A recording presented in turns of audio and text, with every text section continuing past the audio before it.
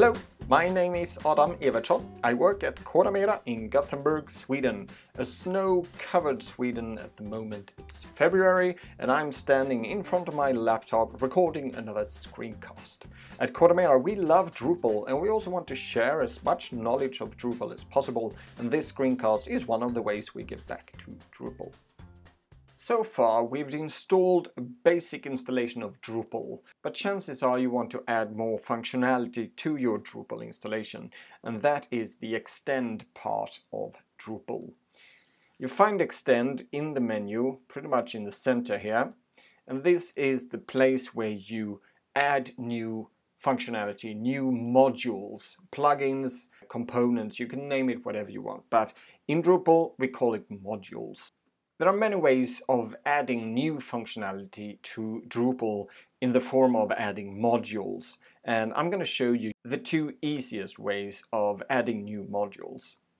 The first one is to make all of the stuff happen through the GUI, the graphic user interface. First of all, you need to activate one of the modules that are shipped with Drupal, and that is the Update Manager module. So on the extend page of Drupal, you can search by typing in update, or you can scroll and find it that way. And here it is, Update Manager. By clicking this little box and choosing install, the module is activated or installed. If you have a different language on your Drupal site, this will be the time new translations are downloaded into Drupal automatically.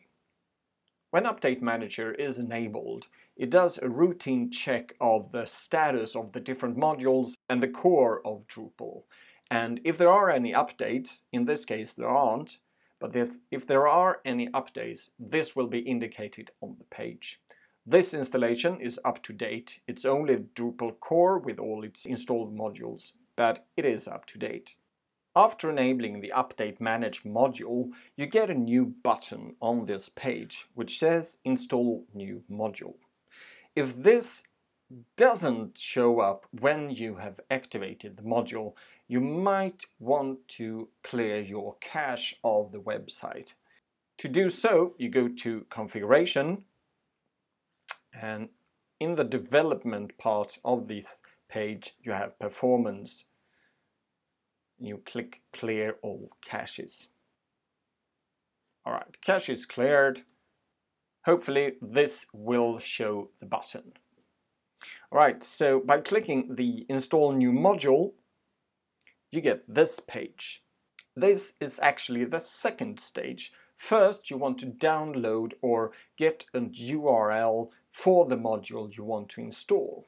And you find the modules and themes, for that part, on Drupal.org. In this part, I'm going to choose a module to download. When I click the link, I get directed to Drupal.org, which is the main page for the Drupal project. As you see, there are many modules, over 32,000 modules. Not all of them has a Drupal 8 release, because this is Drupal 8 we're dealing with, so I need to check that it is Drupal 8. So I do a search and we're down to over 1,000 modules. And I want to activate the Discuss module. Discuss is a third-party system for doing comments on your site.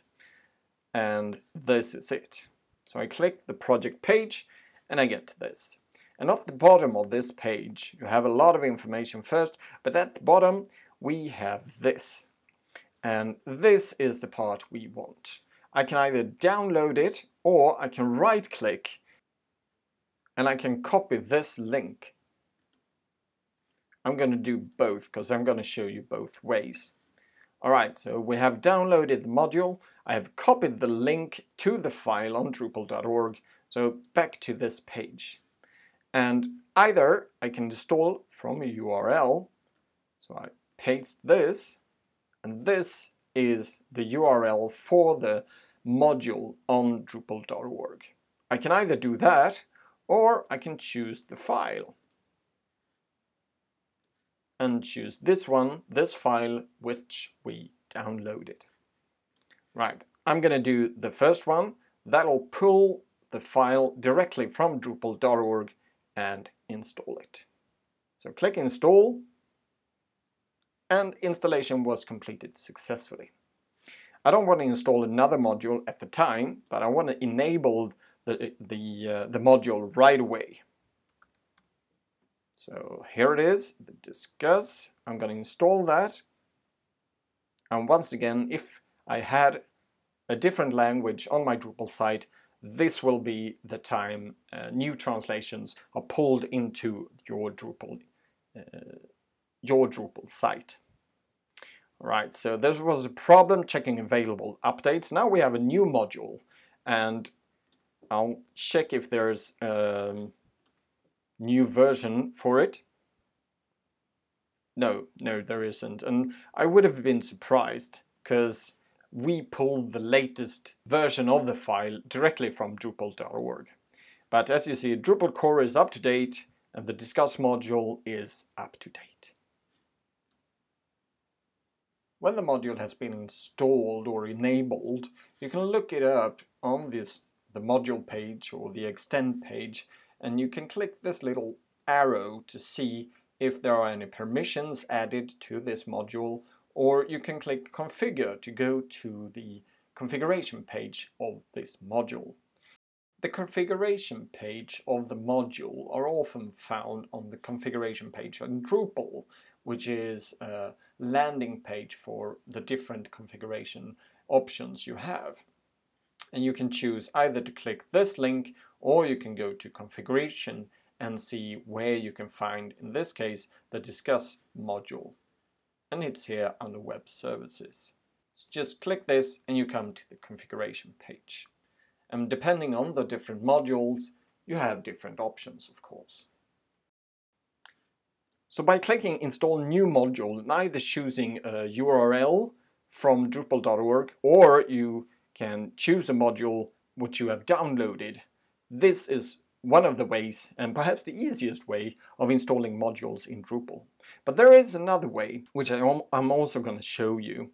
And for that, we need to go to the folder which holds your Drupal installation, your website files, so to speak. And in my case, I need to go to this. And this is your Drupal folder. All these files are the Drupal system, and they need to be here for Drupal to work, to function. And here you have a folder called modules. And right now, since we've installed the discuss module, this is where it ends up. But if we want to download a different module now, for example, we can go back to our drupal.org, and instead of discuss module, we choose token module. We have this one, and we download this and unpack it.